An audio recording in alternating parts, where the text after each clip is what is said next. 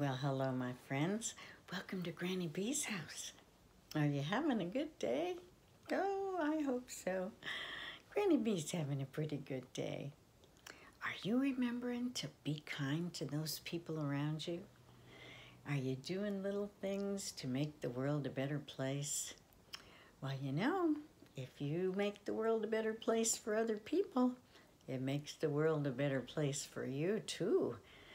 So let's try to remember little things we can do to make the world better for everyone. Well, it's a transition time. I want you to pretend with me. Pretend you're, maybe 2 years old and it's time to move out of maybe you're already out of your crib, but maybe you're in a toddler bed and it's time to move into your big boy bed, your big girl bed, all by yourself. Remember how scary that was? Well, this little guy is about to find out what it's like to sleep in a really big bed.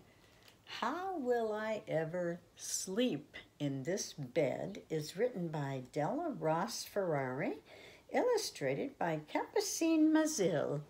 So let's look at her pretty pictures and Granny B will try to find out what he's going to do to make it easier to sleep in that big bed.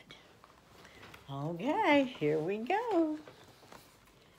I'm big enough now for a bed of my own, but this bed is enormous and I feel all alone.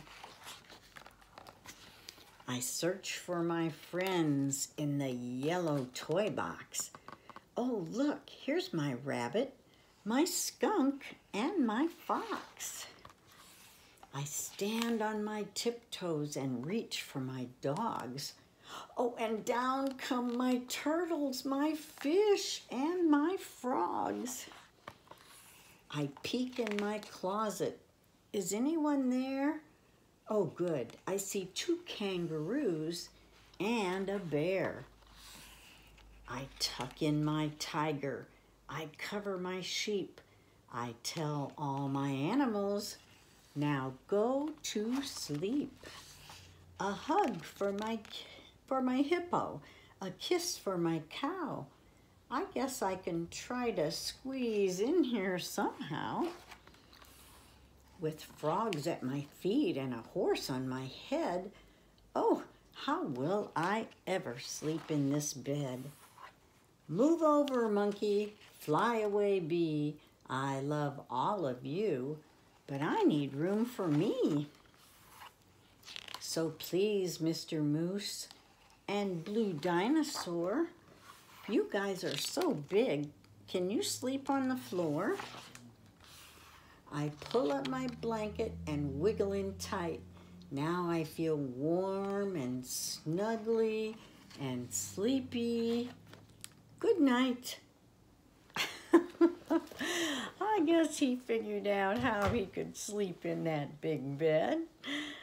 He just had to invite some friends along.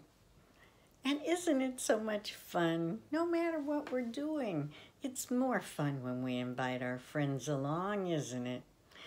So let's remember to be kind to our friends and to those who might become our friends someday. And all the time we're thinking about what we can do to make the world a better place. And just think all those friends that made his night better. Even though they were stuffed animals, they all worked together to make him feel comfortable in his new big bed. So why don't we work together to make other people around us more comfortable? So maybe you're in a new classroom this year. Maybe you're in a whole new school. And maybe you just have a new teacher, a new bus driver, a new custodian.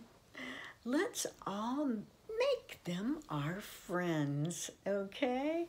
And that'll make our world such a better place. And if you make them feel welcome too, it'll make their world a better place.